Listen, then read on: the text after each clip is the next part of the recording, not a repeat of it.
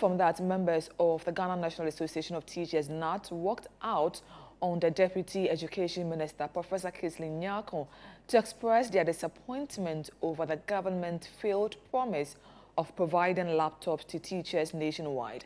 According to GNAT, there is growing resentment among its members as they urge the government to immediately address their concerns.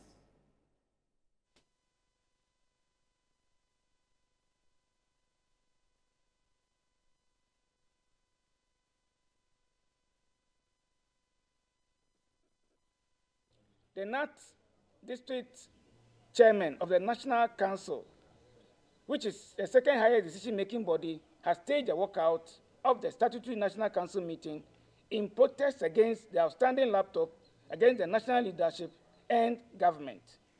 Friends of the media, this is in solidarity with our members who have since not been supplied.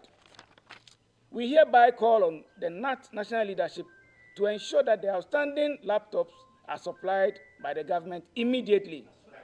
Moreover, we will not accept any refund of the 30% to be paid by those who are yet to receive it.